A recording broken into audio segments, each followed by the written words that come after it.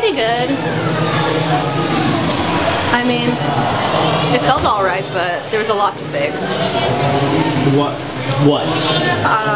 Mostly like my turns, underwaters, breakouts. So I have a lot to work on after this. I'm definitely gonna work on my technique. There's so much to fix.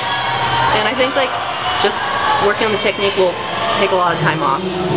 I have definitely gotten better at aerobics stuff. Like I can swim longer sets and longer practices.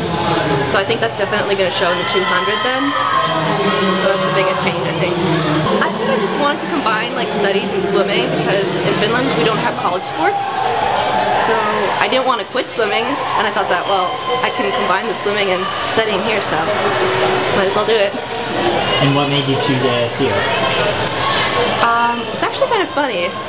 There's a Finnish diver on the team, and he contacted me, so that definitely made my parents think, like, that's a good place, there's another Finnish person.